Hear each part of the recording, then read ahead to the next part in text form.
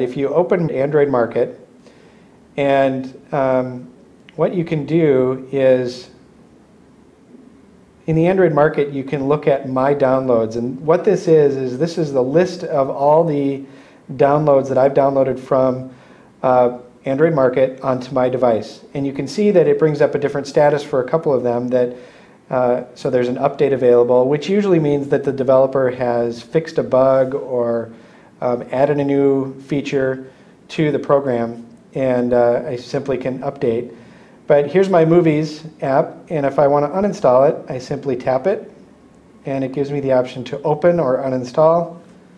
It says it's going to uninstall the application, and you can see the progress. And then it asks you for some feedback, why you're removing it, which as a developer I'd want to know, and I just don't want to use it.